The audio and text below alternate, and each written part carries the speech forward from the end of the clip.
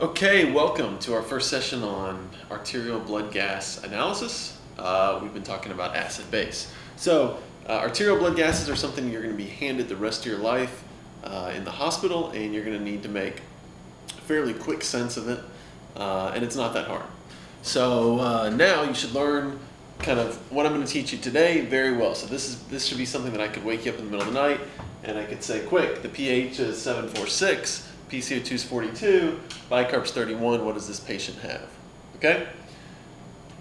It's not that hard if you follow the rules I'm going to give you today for reading arterial blood gas. Now, keep in mind that what I'm going to tell you today is correct, but a full analysis of an arterial blood gas, and certainly of a patient, can be much more complicated than this. Okay?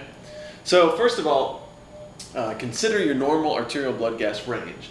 Okay, so consider a normal pH of 738 to 742, PCO2 35 to 45, and a bicarb of 22 to 26. Usually they say 24 is about normal. Now, the first thing you're going to do when you look at an arterial blood gas is you're going to decide, is this acidemia or alkalemia? Okay, so is the blood acidemic or alkalemic? Acidemic, low pH, alkalemic, high pH. You might be more familiar with the terms acidosis and alkalosis, and these typically refer to the process rather than the state of the blood. Okay? So you're going to look at the pH, you're going to decide there's an acidemia or there's an alkalemia. Okay? Now keep in the back of your head that the cause of the problem, okay, is going to be in the same direction of what you originally see. Okay? So if you see an acidemia, then the cause is going to be some sort of acidosis. Okay, and the reason I say that is because for each of these problems, or for a lot of them, there's going to be a primary cause, and then there's going to be a compensatory mechanism. Okay, whatever the original status of the blood is, the primary cause is in that direction. The compensation is not. Okay, and that'll make sense as we go through these. Second thing you're going to do, you've looked at the pH, now you're going to look at the PCO2. And you're going to say to yourself, does the PCO2 fit with the pH? So if the PCO2 is low, okay, that is below 35, you have a respiratory alkalosis. Okay? If the PCO2 is high, above 45, you have a respiratory acidosis. After you do that, you're now going to look at the bicarb. Remember we said it's 22 to 26. If it's low, you have a metabolic acidosis. Okay, so think of those protons being consumed by the bicarb, being used up, so your bicarb would be low in an acidosis. And if it's high, think the opposite. You have a metabolic alkalosis. Now, remember, the body does not overcompensate. So this is back to point number one that I made. The cause is going to be in the same direction of what you see in the blood, and the compensation is not. Okay, that's going to make sense as we do examples. Finally, the compensation can be complete or incomplete. Okay, it's considered complete compensation if it brings the pH back into the normal range. It's considered incomplete if it does not bring it back into the normal range. So, let's do some examples and hopefully all this will make sense. Example one, we have a pH of 734, a PCO2 of 52, and a bicarb of 19. What does that mean? Follow my rules. Number one, I look at the pH. It is low. So I know I have an acidemia. Look at the PCO2, rule number two. It's 52, it is high. High PCO2 tells me it's a respiratory acidosis. Okay, so this is in the same direction as the pH. So far I have a respiratory acidosis.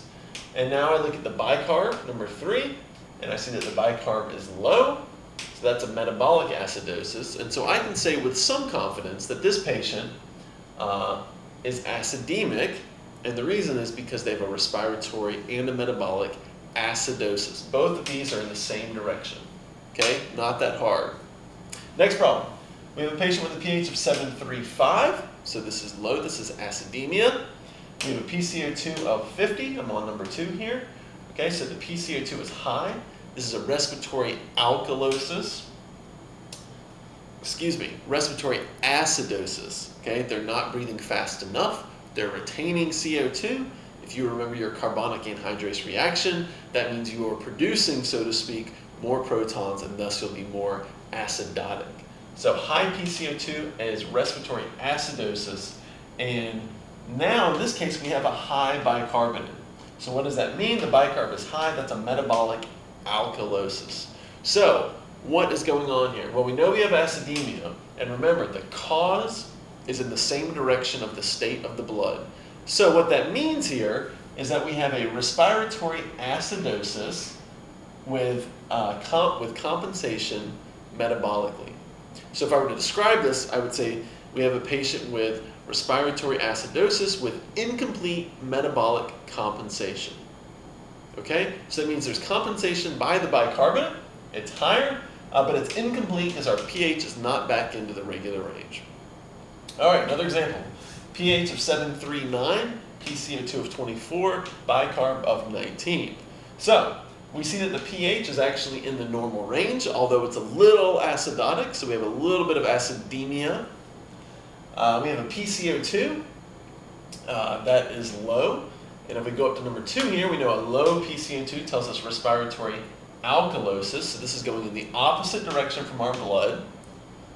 Okay, and if we look at the bicarb, we see that our bicarb is low, and so there's a metabolic acidosis.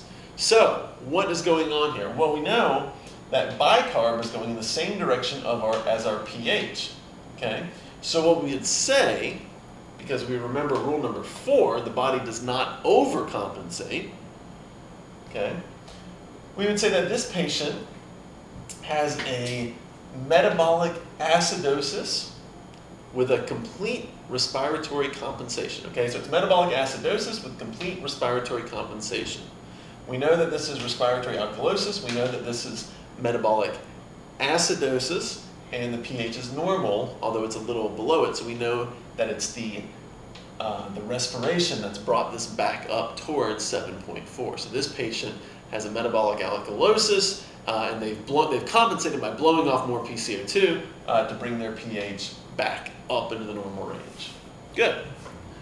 Okay, the next one, pH 7.46, it's a little high. PCO2 of 42, bicarb of 31. So we have a high pH, so we have alkalemia. We have PCO2 that's 42, it's in the normal range. And we have a bicarb that's high. So bicarb that's high is metabolic alkalosis. So what does that tell us? Well, the bicarb is in the same direction as the pH. So this one's actually pretty easy. This patient has a uncompensated metabolic alkalosis. Uncompensated because the PCO2 is in the normal range. They haven't adjusted their breathing to deal with this at all. Next one, pH of 7.39, PCO2 of 41, bicarb of 25. What do we have? Well, pH is in the normal range, PCO2 is in the normal range, and bicarb is in the normal range. This is a normal arterial blood gas. Nothing wrong with this patient, at least not in terms of the arterial blood gas. Finally, our last example, we have a pH of 7.41, a PCO2 of 51, and a bicarb of 33. So the pH looks normal, although it's a little bit above 7.41, so there's a slight alkalemia. That might help me with my figuring out what's going on here. PCO2 is high, and we know that high means respiratory acidosis. You're keeping that CO2, which is creating more protons. It's acidic. Okay? And we have a bicarb that is high, and so high bicarb is a metabolic alkalosis. So again, we remember the body doesn't overcompensate, and the cause is in the same direction when you look at the blood pH. So in this case, we have two things that are out of the ordinary, but we see that the pH is a little bit above 7.41, so there's a slight alkalemia. That would tell us that the main problem is the metabolic alkalosis. Okay, and then the PCO2 is compensating. So this is a patient with a metabolic alkalosis with a complete respiratory compensation. So hopefully this will get you started. You should be able to rattle this stuff off in your sleep. You should be able to look at an arterial blood gas and tell me what's the main insult and what, if any, is the compensation. So hopefully this will get you started, and you can move on to doing anion gap analysis and other things of that nature. But this is the foundation. See you next time.